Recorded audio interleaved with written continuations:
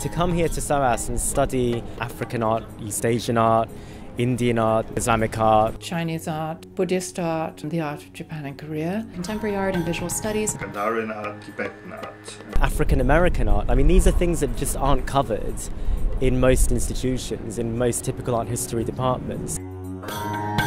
SOAS is certainly a special place. Come to SOAS to study has been my life dream. It's just incredible, and intellectually it's incredibly stimulating. You will learn about issues that you never would have even considered before coming here.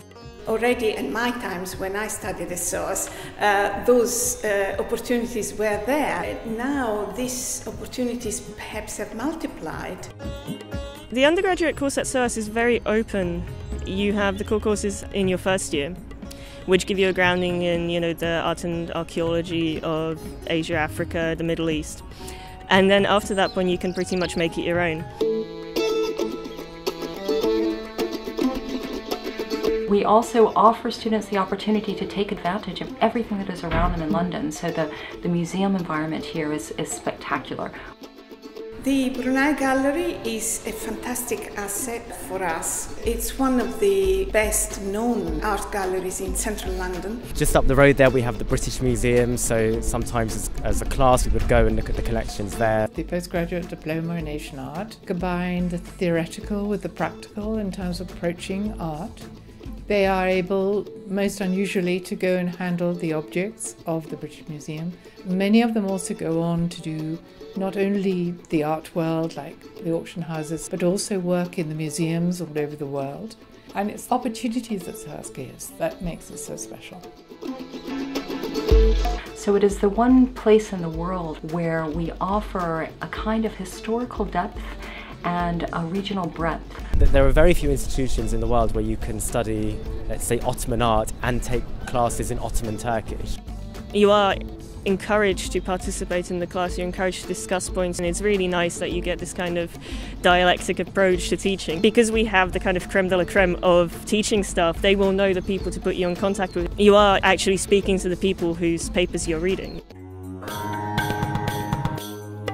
So we offer a community. I think we offer a really strong community of students and of scholars. They get very close to their fellow students, and those bonds are very strong.